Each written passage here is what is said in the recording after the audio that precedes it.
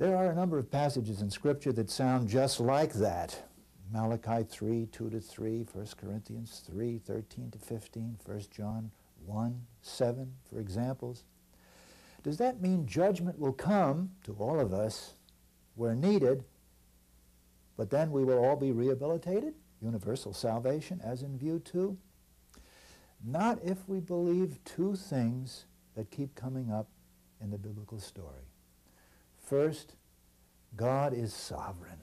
We can't tell God that everybody must be saved. Second, humans have been given the gift of freedom, even the freedom to say no to God throughout all eternity and take the consequences.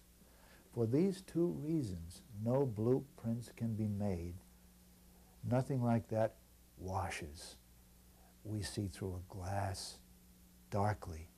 And that's true about final judgment, very dimly, exploring a third option that makes more sense than the oversimplifications of the extremes, an article of hope rather than an article that is dogmatic, an article of faith.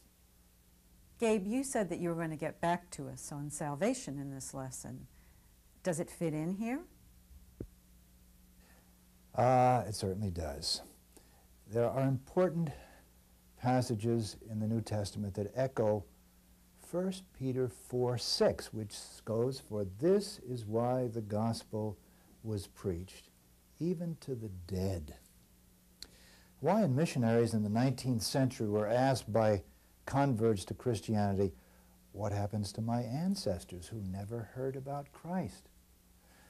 The missionaries pondered this question, pertinent in our own pluralistic days when we're aware of billions who never heard of the message of Christ, and salvation by grace through faith in Christ. And they concluded that death is no barrier to Christ's message. Like Francis Thompson's great poem, "The Hound of Heaven," Jesus Christ pursues us even beyond the boundary of death to speak the word of faith and hope and love. Let me go to the newsprint here and suggest what that might mean as a seventh, indeed an eighth view of particularity and universality. We put a P here and a PU here and a PU here. The eighth view, universal particularity, says if you're going to believe in the Christian story, you have to say there's a central chapter, that God acted decisively for the whole world in the person and work of Jesus Christ. So you can't let pluralism erode the particularity of God's way, God's path, God's route into human history to reconcile and liberate and redeem the world. So view 8, universal particularity, holds to a big P here. There's a PU here on the truth.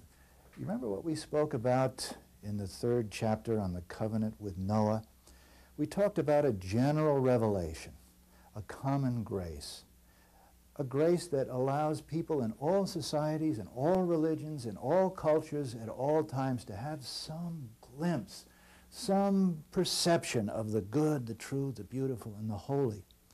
So we must say in high religions and even in people of conscience, there is some perception of the truth about the way the world works. There is a general revelation as well as the particular revelation that's given in Jesus Christ. So we add a U here, general revelation, glimpses of truth in any religious tradition, as well as the fullness of truth in the particularity of Jesus Christ. And now we have a P and a U here. We have a P here because we believe hundreds of passages in the New Testament tell us that we are individually, personally saved only through the word of truth in Christ received by grace through faith.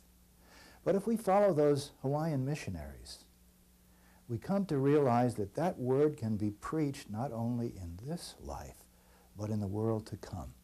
Christ descends into the place of the dead, as it says in the Apostles' Creed. So the early Christian folk who formulated that had their own experience of pluralism and said Christ will universally preach the particularities of Christian truth. So there is a universality here beyond death. But we noticed also in a previous chapter that salvation had to do with this time and this world, salvation from misery and suffering and indeed injustice, pain, and war. Christ is present, saving, giving life in human history, wherever the hungry are fed, wherever the prisoner is visited, wherever justice is done and peace made. That's also part of life that God gives in this world as well as in the world to come. These are all tough questions we've been struggling with as we examine the issues of last things, the last chapter of the story. And we've talked about two of these dimensions. We've talked about the resurrection of the body and the advent, the second advent, the return of Christ.